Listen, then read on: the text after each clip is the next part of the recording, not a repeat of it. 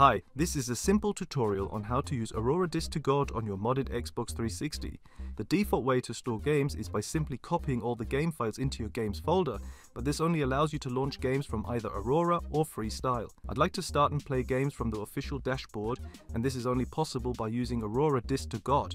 First of all, if you haven't already, you need to install the Aurora Disc to God installer, which is easy to install. On Aurora, press the back button and go to Modules. In German it's called Scripts. Then open the Aurora repo browser and select Utility Scripts. Here you can download the plugin.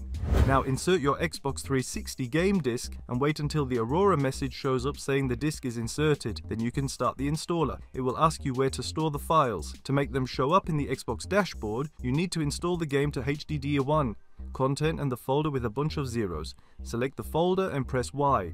When it asks you to create the new game directory, select Yes, and it will start copying the files. When it's done, it will ask if you want to scan for new content in Aurora. Select Yes, go back to Aurora, and you will see that the game now appears in your library. Now this was a single disc game. Some games like LA Noire and GTA 5 are shipped on multiple discs, which behave in different ways. LA Noire has multiple play discs, where you need to swap discs as you progress further into the story. In this case, you copy all discs into the bunch of zeros directory. The game will then automatically detect the extra games files and won't ask you to swap.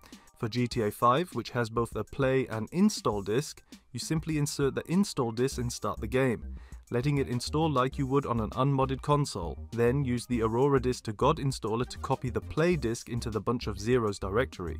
When you have all your games copied to your hard drive and go back to the Xbox dashboard, you will see that all your games now appear as if you had bought them from the Xbox Marketplace.